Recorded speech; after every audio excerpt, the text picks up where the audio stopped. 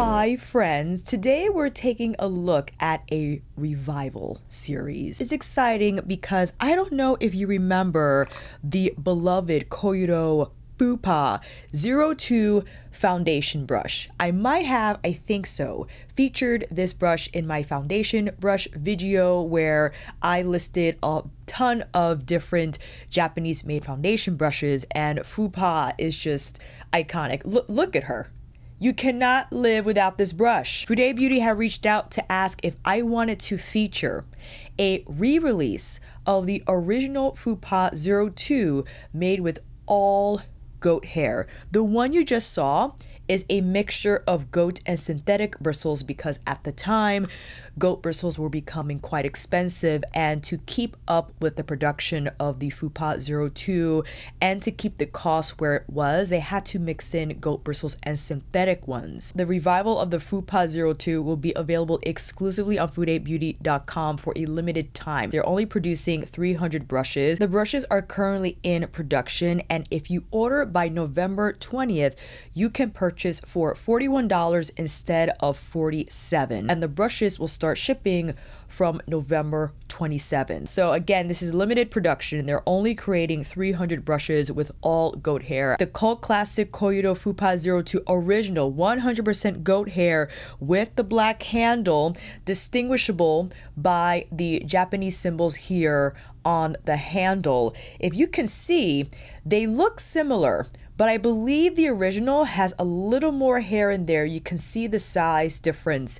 And of course, B-roll, I went in with the original Fupa-02. My goodness, when you have a packed foundation brush such as this, I'm sure all you can think of is the most polished finish imaginable. And I do preferably reach for brushes to apply my foundation with. I enjoy the technique of applying in a circular fashion, paddle down method, several techniques where I feel a sponge is limited.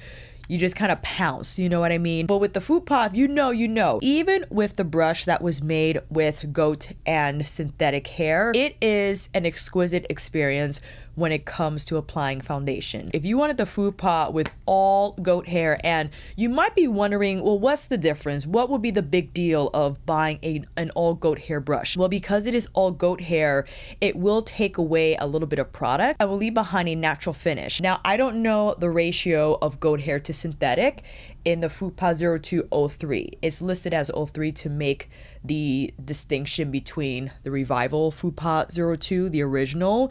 The original, again, is all goat hair. And the advantage that I've spoken about in my foundation video is natural hairs have the cuticles on each fiber, which naturally grab product because of the cuticles, as opposed to a synthetic fiber that's flat top to bottom, will not absorb that product in the same way. Because of that, the brush will take away more product, leaving behind not such a heavy finish on the skin with foundation. And I don't know if you remember back in the 2015 era, people were pounding on the foundation, putting a bunch on the brush, and because they were mostly synthetic and didn't take much away, all that foundation was left on the skin. And that's not even my preferred way to apply it. When you saw on the B-roll, I applied the foundation first lightly on my skin, and then I warmed it up on the back of my hand, took the brush and whipped it on the back of my hand to pick up a little more product and buffed in the product from there. I think that's the best way, in my opinion. This is not the only way and the correct way, but based on the results that I've seen on my own skin and from what I saw with other makeup artists who mimicked the same technique, I feel that's how you get the most beautifully natural finish on the skin when applying liquid foundation, especially on the medium high coverage of the spectrum, where your skin doesn't appear heavy and it doesn't look like, where it doesn't appear goopy. And I think that's also better for the brush's health and longevity, where some people apply the foundation directly on the bristles, and I think that is just much too heavy of an undertaking for this bristles. I think they perform better if they're not overwhelmed with product and you lightly apply layer by layer as you need based on the coverage that you wish to achieve. When you apply foundation directly on the brush, then the foundation gets into the bristles and then you have to clean it more often because there's too much product in between. Now, even though it's a thick brush, I wouldn't apply foundation directly on the brush. I would work from the back of my hand or on a palette, or from a palette rather, and then apply in layers on the skin. If you have the Fupa-02 goat hair and synthetic combo, I think it's still a great brush. You don't necessarily need to get the all goat hair, but my goodness, the all goat hair, they feel similar, but because it is all natural hair, I find it better to apply foundation in a circular fashion and not to pounce it on, because if you pounce the brush head on your skin, you're gonna feel the ends of the bristles, right?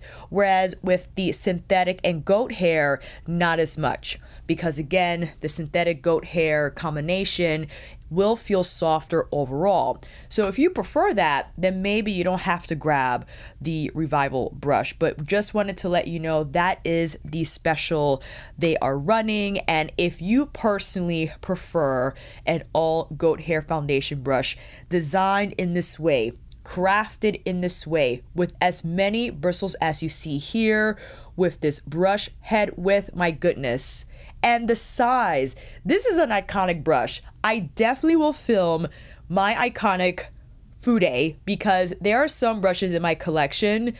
If someone were to step in a room and I had them all on display, this will be one of the brushes I feel people will gasp at, because the shape, the size, the pearlescent, iridescent finish on the handle, the size of the brush, how thick it is. I mean, there's a lot going on, and when it comes to how it performs, outrageous. Now, this next brush will also be on the iconic list, because my goodness, I didn't even know this brush existed. The Koyudo long handle Deka Fupa brush, limited release. This retails for $49. It was first released in April of 2023.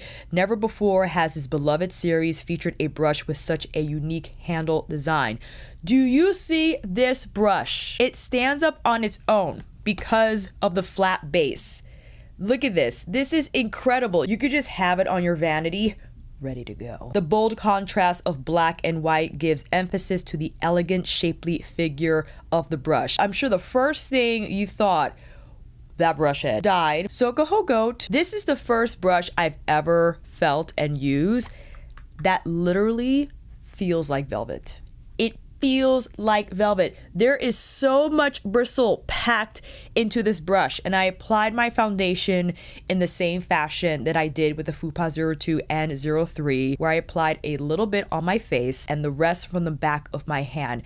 Let me tell you, you don't need a bunch of foundation with these brushes, again, because they're so dense that sure, even though they have natural bristles, because of the density, it still won't absorb as much product, so you get to use less and you get to control the level of coverage on your skin, where if you start off too heavy, forget it, it's just gonna look goopy and heavy on the complexion. But my goodness, the Deka brush, I was not ready. When I first felt this brush after washing it once it dried, speechless. And I saw on the product page for the Deka brush that it is used for blusher. I had to try, so I went in with Pat McGrath's Color Bomb Stick in Sun Kissed Seduction from the stick, directly from the stick, and then I applied the stick on the other side directly on my skin. Now, this brush is huge for blush, and perhaps for these types of products, cream, liquid, blush products, I think appropriate,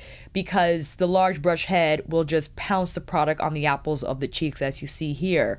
But I was like, you know, if there is a powder-like product that I am curious to see how the Deka brush will work with, it had to be Suku's Melting Powder Blush. So I took shade 105, which I believe might have been a limited edition shade, and on the lighter side for me.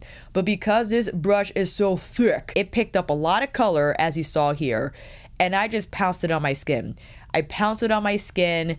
if you have that blush shade that you need a little more from, you need a little more pickup, all right, that you're not afraid to lay it on intensely because the color itself is not intense, but because the brush is dense, will pick up enough color so it can have a little more impact when you apply it. This is it. This is it. I was pleased with the end result. And granted, I did have Sun-Kissed Seduction on first. That probably provided a little more adherence to the melting Suku powder blush, but it's okay. It's okay. I just slapped it all on there. On the flip side, definitely not using this with my Hourglass palette because that would just be too much. You know what I mean? So you need to use your own discretion in figuring out which products to use with what tool, because there is a harmonious pairing that exists in your collection and you just have to figure that out, because I'm sure we've all used tools that didn't perform well with products they were not designed to perform well with in the first place. But something like the Deka and the melting powder blush formula, liquid cream blush formulas, liquid, you know, to really pack on the color when the color is light in the first place, but it could do something for your complexion. Okay, first of all, it is gorgeous. You cannot deny the design and everything, like the description had said. The matte black ferrule, the pearlescent handle, the kanji symbols here on the base, the brush head itself. Look at this beauty. Incredible. And the bristles are quite short. This is probably one of my most shortest, densest, round domed foundation brushes that I now have on my collection, because I have some dome pom-pom shaped brushes that have a little more movement than the Deka one. This is, it stands on its own, my goodness. And if you're like, well, which one am I gonna get, Alicia? Come on, you're killing me. You don't have to get either of them, okay? This is not a video to guilt trip you, or even if you feel like that, don't feel like that. If you already have a foundation brush that you love, because listen, of all the foundation brushes that I had presented on my channel, I have several favorites, and I'm sure that you do. If you are looking for one, however, either one will be fantastic. I will say that the Fupa-02 or 03 with the goat hair hybrid is more practical in that it is smaller, you know, it gets around, and because it's pinched, I think it maneuvers easily around the face. Whereas the Deka brush, you know, you will have to turn the brush completely on its side to clear the brow bridge and then get around the brows if you do apply them on first before your foundation application. But talk about getting the foundation on quickly, my goodness. The girthiness is... It's the girthiness for me. This applied my foundation seamlessly, quickly. I mean, my goodness, and my skin just felt good. It felt a little bit of refreshed. It felt like refreshed because you don't have to apply so much pressure, but the sheer design of the brush, I think, encourages this circular motion in terms of technique, and the activity from the foundation application, I feel, just as a nice flush to the complexion. It's like you gave yourself a massage with this brush, my goodness. And we're not done. We got one more, the Koyudo F04 Mineral Brush. This is also from the Fupa series, retails for $34, all synthetic PBT material. The thickness, okay, flathead for easy foundation application, and on the product page it says, as following by our calligraphy brush making techniques, we remove any hair that lacks its tip. This technique prevents irritating your skin. Now, although this is all synthetic, this is the softest feeling brush out of all the ones I just presented, and I applied both liquid foundation and powder foundation. My goodness, I knew the liquid foundation application was gonna hit it out of the park, but the powder foundation application, fam, whoa. I don't wear powder foundation often, and I don't know why. I should. I think it's a great product, especially, I mean, if you're using the Shiseido like I am here, please, you got no worries. This way this brush applied the powder foundation on my skin, I mean, can you even tell I have powder foundation on? Now, granted, full disclosure, Although I'm not wearing skincare or using skincare for my mornings and evenings, I have been using Vaseline in the B-roll to remove the foundation so I can demo the different brushes and the foundation applications. So my skin was prepped. It was prepped a little bit from the Vaseline removal, and perhaps that played a role in why the powder foundation just looks like skin on my face. It doesn't look dry whatsoever. So I think prep is important, but the F04, incredibly silky soft on the skin. And if you do apply mineral foundation regularly, I think this brush is essential because of its capability to apply product in this circular fashion. I think critical in ensuring that buffed natural finish when it comes to powder. I even tapped on some powder foundation on my liquid foundation side. I'm sure you saw in the B-roll, and it does not look heavy on the complexion whatsoever. It's just, my goodness, because it's so thick, just bringing this brush in contact with your skin, how the brush is crafted works the product in with little manipulation. But however, if you want to get that product moving and grooving around your skin, this is the brush to do it. My apologies for not having the name for the slanted version. So this is the flat top head version. I have featured the slanted brush on my channel before. This has a pretty significant splay when you press product into the hollows of the cheeks. However, this is also crafted for mineral powder foundation.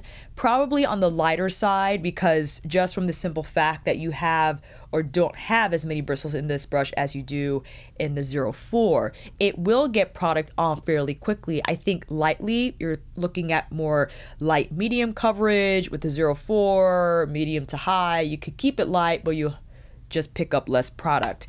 And I do enjoy the slanted version for pressing in, whether it's cream contour or cream bronzer, shaping it in and around the hollows of the face. Even great, I think especially so, for pouncing on cream or liquid blush product here on the apples of your cheeks, taking it across your nose.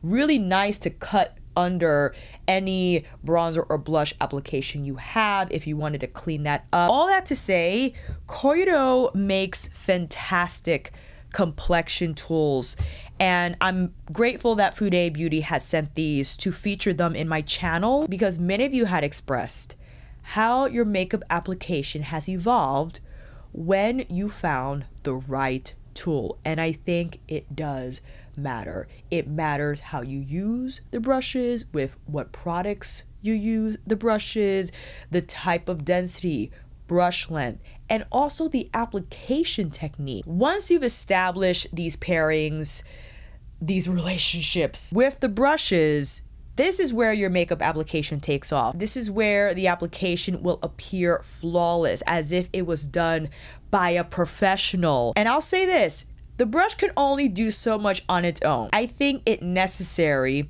to also shift your technique and to refine it, right? For example, as I explained with foundation application, people screw up foundation application all the time. They apply way too much, they overwhelm the brush, they expect it to do all the work, and it's like, no. First of all, the brush is responsible for blending, buffing in, okay? It is not responsible for slapping on the foundation. That's you. You have to play. I am responsible for applying foundation on the skin, whether I tap it on first or paint it on first.